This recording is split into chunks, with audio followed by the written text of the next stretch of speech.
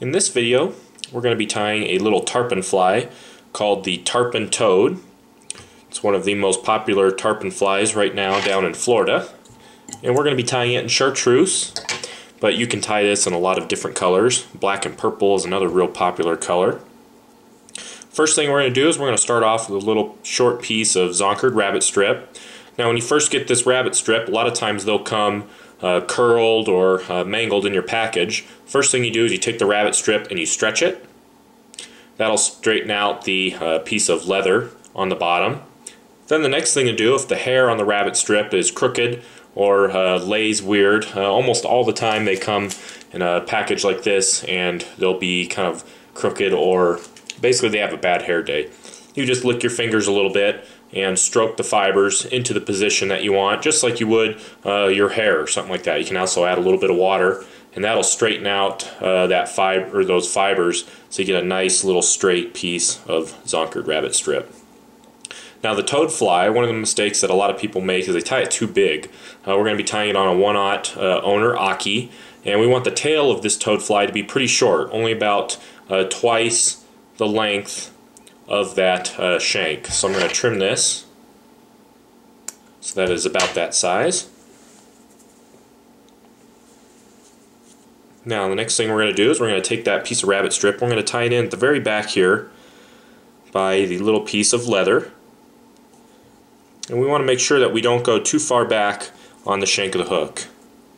We want it to be right at the bend, so I'm going to tie it in there right at the bend. Now the next thing we need to do is we need to prevent this rabbit strip from fouling. So what the originator of the toad fly did was he actually took his thread and he wrapped around this rabbit strip with the thread,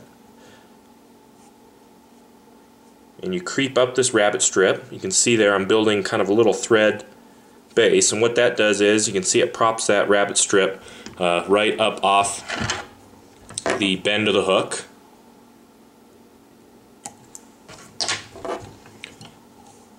And you can make it a little more sturdy just by doing a few more wraps. And how far you wrap up is kind of dependent on how long your rabbit strip is. Since we have a fairly short rabbit strip, we don't need to go too far up. We just need to keep it at that upward angle, just like that. Now the next thing we're going to do is we're going to add some marabou. I'm going to take some extra select marabou. I'm going to use just the tips of the marabou. And what I'm going to do is tie in a little bit of feathers on the bottom and then also on the top. And we want this to be about half of the length of the tail. We don't want it to be too long. We don't want it to engulf the fly. So I'm going to tie those on the bottom.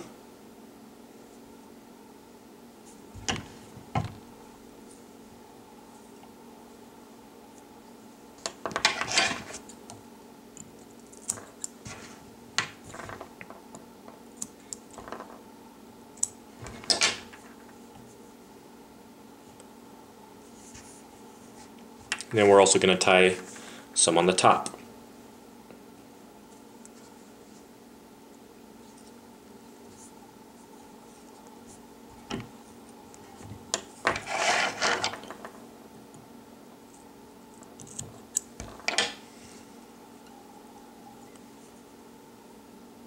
Now you can see we get some nice sparse coverage. This fly, you really have to be careful that you don't add too much marabou and you don't tie it too bulky. Next thing we're going to do is we're just going to clean up this marabou a little bit. We need a nice smooth base to start tying the body. So I just take my thread and I just build up a nice smooth ramp and base for the body. And for the body, we're going to use some EP fibers. I'm going to cut them into little short sections, little 2-inch sections or so. We're going to tie these in right on top of the fly here. And the first one could be a little bit more difficult to get started. You don't want it to get caught in your marabou. We're going to use basically X wraps to secure it into place.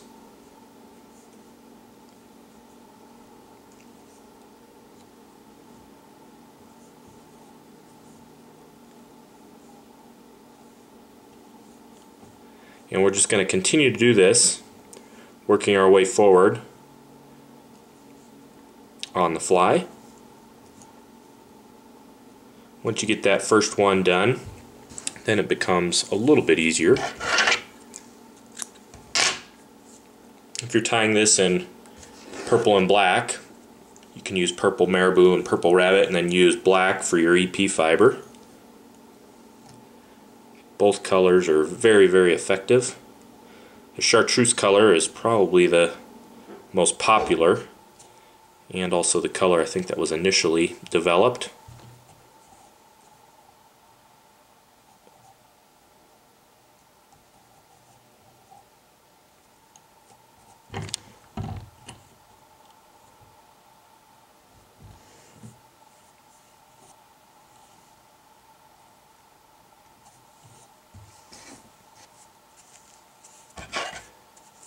And usually you can get about 4 sections in. Sometimes you can get 5 in if you have a larger fly.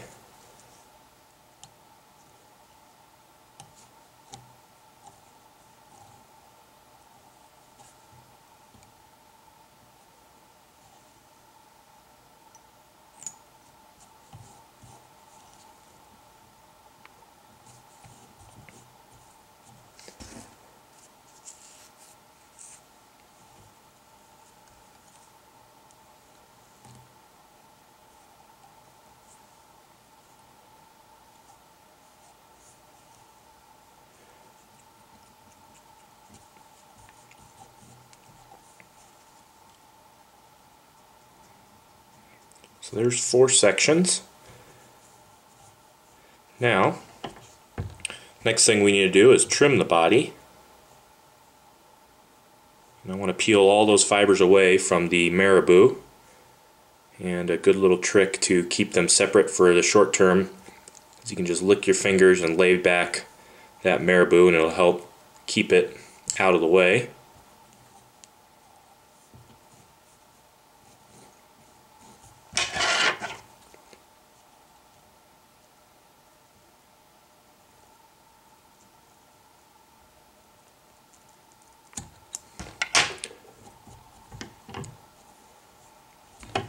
And I like to trim the body kind of at a backward angle.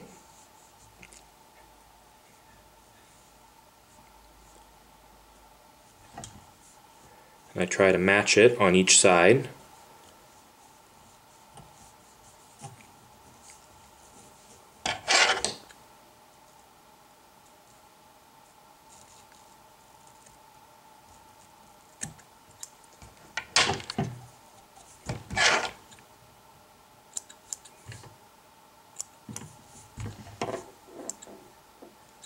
If you have any extra EP fibers, some long ones, you can trim those out.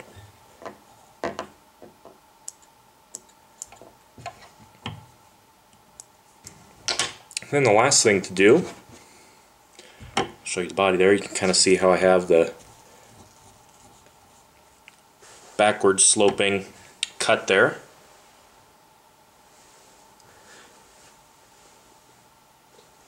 Now the last thing to do is to tie the eyes. I use a pair of large monofilament eyes in black.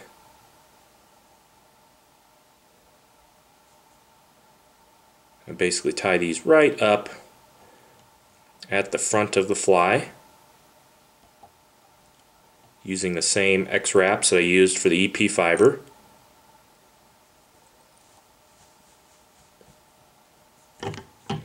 And once you get those tied in, you can whip finish. You are essentially finished with the fly. You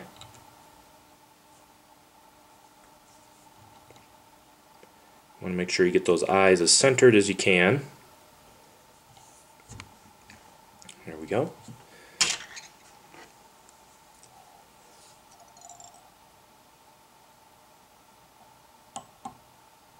And the last thing I always like to do is super glue everything.